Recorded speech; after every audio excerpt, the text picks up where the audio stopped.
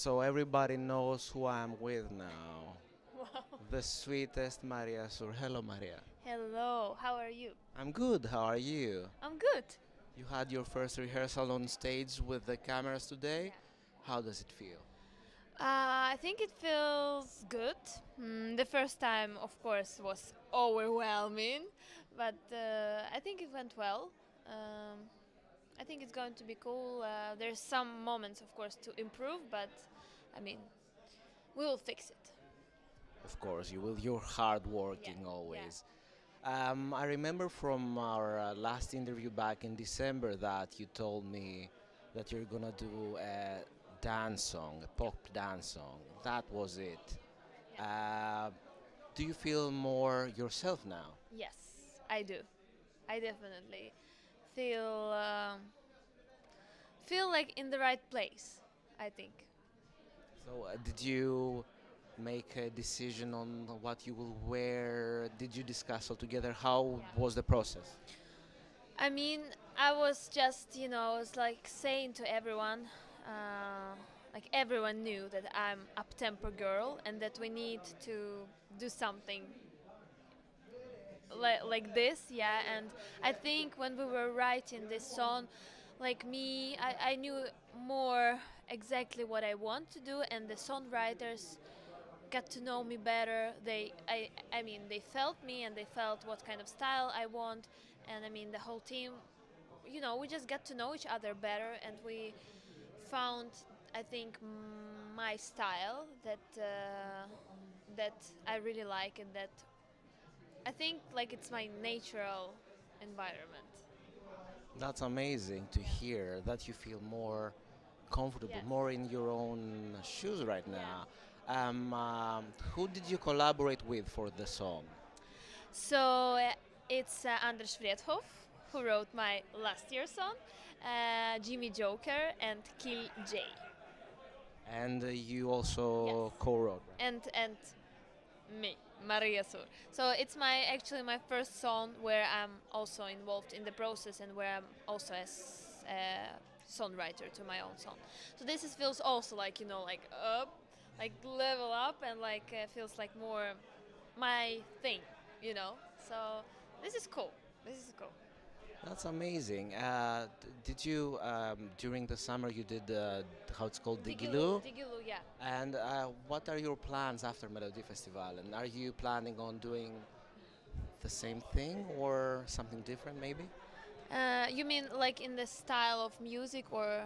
Like, I mean, are you gonna tour? Are you gonna have shows, gigs? Well, yeah, I'm gonna do have gigs, 100%.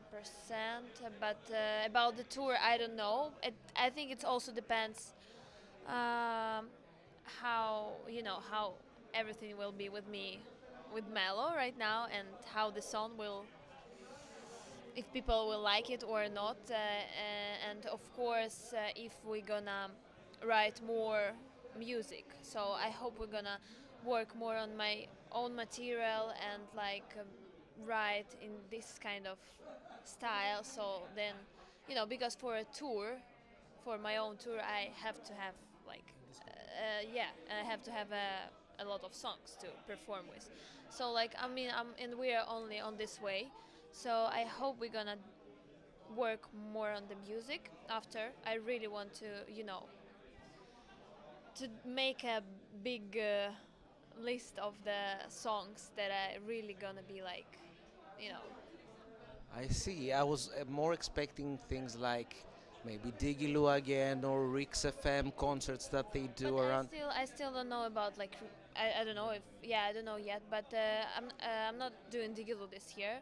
So like now we're focusing on the mellow, and I'm also recently signed with the Live Nation. So now I'm having like my booking agency for the concert. So this is great. I'm gonna have gigs and so on, but also it's really important to continue to write the material, the songs, and to just build my, you know, Career and career and discography. yes, exactly. How did you write the song? Were you in a songwriting camp or? Yes, we were in songwriters camp, and it was in August, and yeah, it was actually we wrote the song very fast, and yeah, but again, it was because we knew kind of what we want. We had a vision. Like I had the references, and I was like, okay, so and the great songwriters, of course. So it was in a yeah, it was in writing camp. I'm gonna tell you what it reminds me of. The style is Yeah. like kind of Becky Hill. Uh huh. I don't know if you've heard any of her songs. Becky Hill. I don't. Maybe it's. Can we Yeah, listen to it? sure. Because maybe it sounds so common for me. Becky Hill. But I wasn't actually inspired by. I have this song. But actually, it wasn't. I wasn't inspired by her. So, what was your inspiration then? I think my inspiration was actually Rihanna. Um, yeah, I feel like I like her vibe, and her kind of songs has a lot of confidence, self-confidence, which is I think great for the as in like meaning of the songs. I really wanted to have this kind of song this year to just represent myself more on stage as an artist.